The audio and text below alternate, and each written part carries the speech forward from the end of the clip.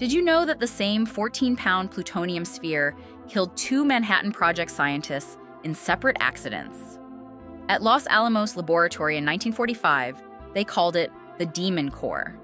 This deadly sphere was originally meant for a third atomic bomb that was never dropped.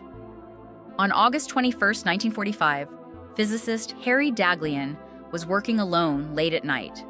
He accidentally dropped a tungsten carbide brick directly onto the core. Instantly, the room filled with a haunting blue glow as lethal radiation flooded out. For 25 days, he died slowly. His hands swelled like balloons, his organs shut down, one by one. 9 months later, Louis Slotin was demonstrating the core to other scientists.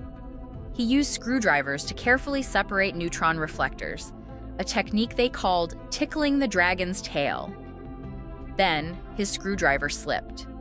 A brilliant blue flash filled the room. Slotin knew immediately he was dead. He lasted 9 days before radiation poisoning consumed him. Both accidents finally forced Los Alamos to create proper safety protocols.